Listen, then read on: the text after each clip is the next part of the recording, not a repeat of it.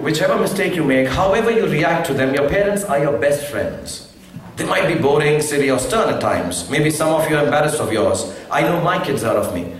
But if ever any of you are in trouble, of any kind, the best friends you can always trust to watch your backs are your parents. They will always come good. I lost my parents very early in my life and I miss them dearly. So all of you who still have yours, don't listen to them. Fool them if you must. A bit of lying is also welcome.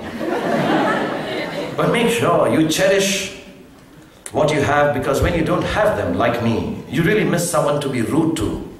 Someone you can take for granted. Someone to say and do whatever you wish with.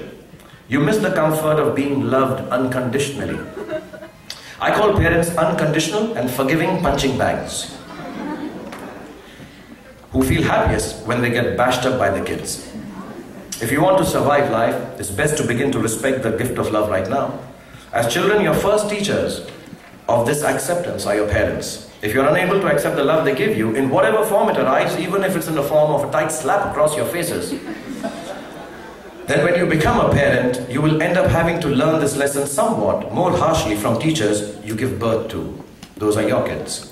And learning Kama Sutra from my son is not a great idea, you believe. Incidentally, he studies in the school that Isha's mom runs in India. I have to say, ma'am, your syllabus is quite different from the one I used to study.